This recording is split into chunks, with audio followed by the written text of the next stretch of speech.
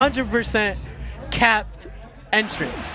What? Yes, it capped.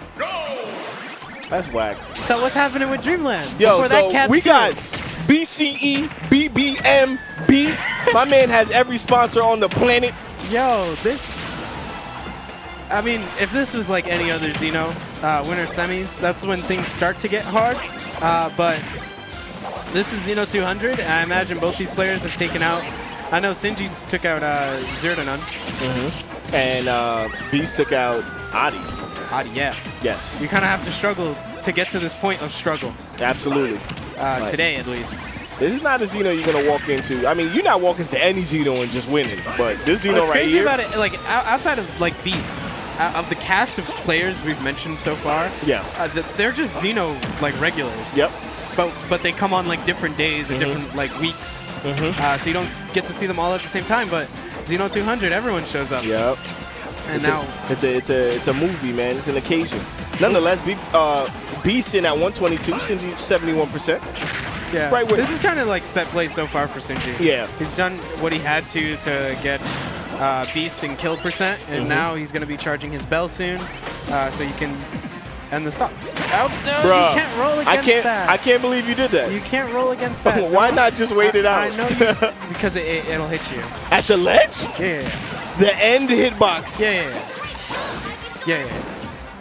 You should jump. You should just jump and like. I'm even more mad. I'm even more mad at that now. Beast?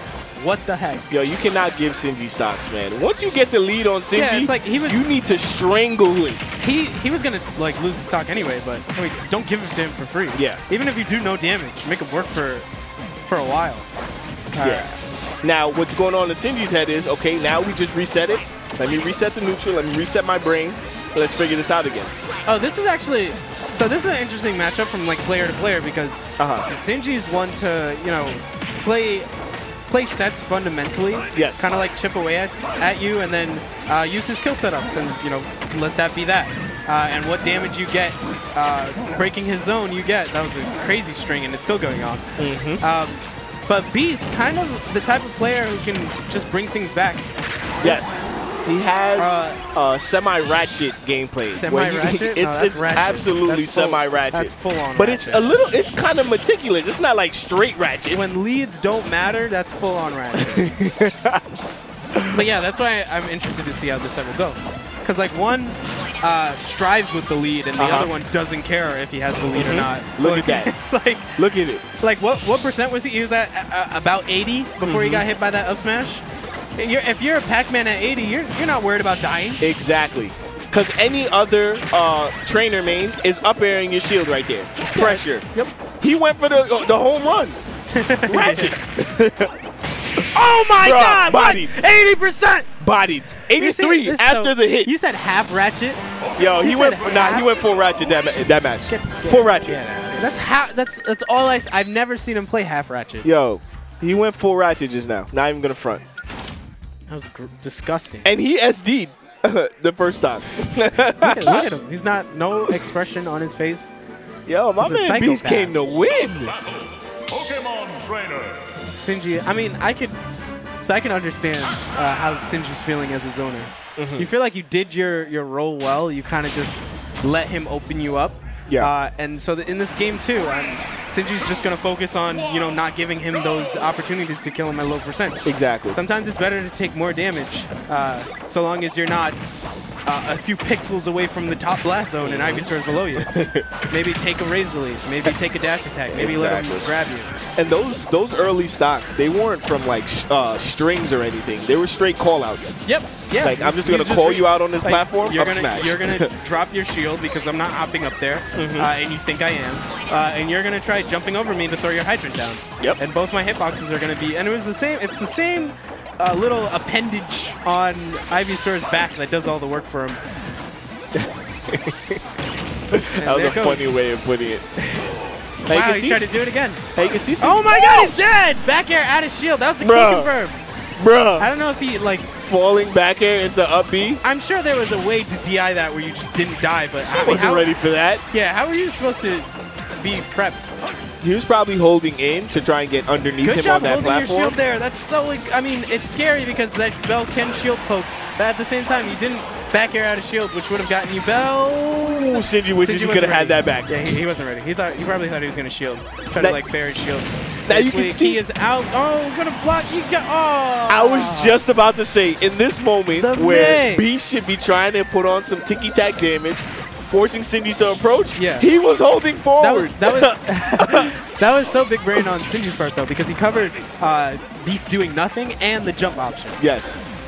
What Beast should have done, as counterintuitive as it may have seemed, is stay in the same spot. Exactly. Just hold shield. Hold your ground. But the way Sinji set that up, it made him feel like he had to move. So it was just really good on Sinji's part.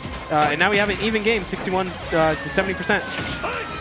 And you can see Nair going to get him back to center stage. The Hydrant's going to pop him back off his feet. He's doing a really good job of calling out Sinji's jump habit. He jumps and throws Hydrant. That's what PacMan does. Yeah. And Beast is burning him for it every single time. But Sinji, I want to say, is still alive this stock. Hopefully he doesn't die right now. Yeah. And make me eat my words. But the point is... that was cute! My man you did this, Jewel. That was you. You did that. You down through up him. But... Yo, that was. I tried to save it. I said hopefully. I said hopefully. Beast's hand. I tried to When say did you pick up Pokemon Trainer, Jewel? I feel so bad. I'm sorry, Sinji. You shouldn't be. This shouldn't be even right now. That was really good DI by Sinji. He just got grabbed by Squirtle at low percent and took like 15 damage. That was it. This is so scary. Like I imagine Beast would prefer to fight someone who wants to fight him. But at the same time, I feel like he's not frustrated against zoners. It's like, absolutely not. Because his call-outs are working. Oh no! When you're calling somebody out and you're getting the kills, oh my God. He tried to end the game by popping him off the top, I believe. Oh my God! No. The trampoline was gonna save him no matter what. Yo, how no, why is he jumping on stage? You're gonna get back here. Yeah. Okay. That's what you get. No. Oh, he actually nice. That was important. No, because if he missed the ledge, that was bad news. If got that bear, that was it. The thing has knockback on it. Oh my God, the health on that. Oh, up behind shield while he's still dash attacking. He was still. Yo! Oh my God. That was so good. What is Beast run today? That was so good. I've never seen somebody punish PacMan dash attack like that. Usually people just get out of dodge. Like, yo, you dash attacking? Let me go this way. He was